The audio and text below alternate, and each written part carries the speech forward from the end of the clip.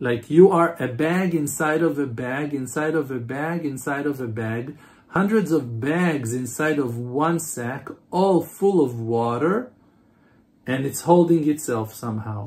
The problem that we are experiencing, life in calamity, in chaos, is because of our distracted mind, is because of our lack of focus, because that our mind is so troubled that we don't catch the fact that there is someone standing by our side 24/7. Like, think about you going lost in your own home and looking to the sides and like being worried about things like, okay, where's the book? Where's my wallet? Where's my car keys? What happened? Like, where's my phone? Like, there are so many details that you're going to lose right now that you won't be able to pay attention to. You are so into looking for your glasses that you won't pay attention that they are on your head. Because of the pressure, because of the stress, you won't notice their existence. Now the Maker is here. He's surrounding and filling, he's reviving and supporting and building. And as we said, he is the source of our life. So like we are alive because someone is putting life into our nose, into our lungs, into our mind.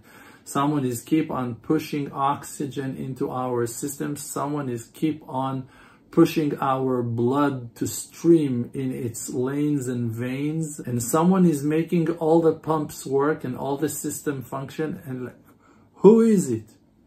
What is it? It's not technology. You want to say it's nature? Nature can fail. You have a body that is made out of bags. All those bags, all those sacks, all the organs from inside of our bodies are all bags. They all have holes in both sides. They all contain liquids and we're not being spilt.